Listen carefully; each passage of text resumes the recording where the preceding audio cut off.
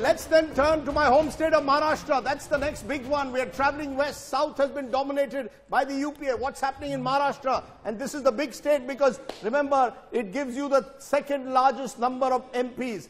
Let's take a look now at first what's happened with seat share in Maharashtra. Who is winning? 48 seats on offer.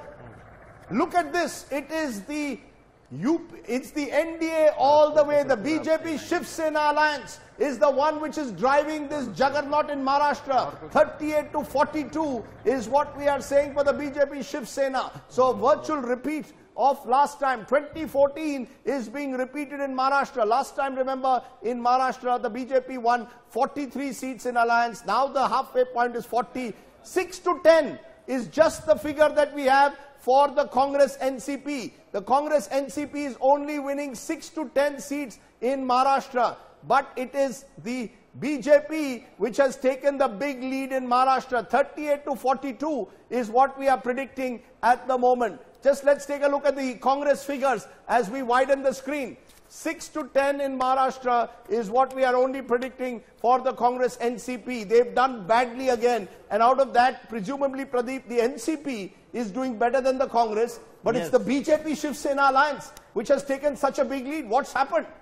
Actually, NCP has its core area, I would say core area in western Maharashtra, which is Baramati, Pune, Mawal, in those areas, and they have their own loyal voters. When it comes to Congress, which has been traditionally doing very good in Vidarbha, but this time what had happened, Prakash Ambedkar formed alliance with Owaisi's party called BVA, and they took away almost lion's share of scheduled caste community, and which damaged Congress and NCP. So you're saying the Bahujan Vikas Aghadi of Prakash Ambedkar Owaisi has damaged the Congress, particularly in Vidarbha. But look at this result. Yep. For the BJP Shiv Sena, this is huge news and the best news so far after Karnataka. There was a lot of talk, Rajdeep, of agrarian distress in Maharashtra, that the Congress NCP is doing well in Vidarbha. None of that seems to have happened according to this exit poll.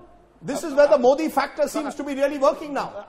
The point that I think I would like to make is the trend seemed to suggest it's exactly 2014. But then 2-3 factors I think need to be budgeted in. What Rahul mentioned about Vidarbha. Yes, there may be farmers' distress, but I think when it comes to voting, the farmer may think that between the options that are available to me, maybe it's the BJP which should do better. And one more point, Rajdeep. There was a talk during the campaign that the Shiv Sena is the one which is pulling back and the BJP going forward.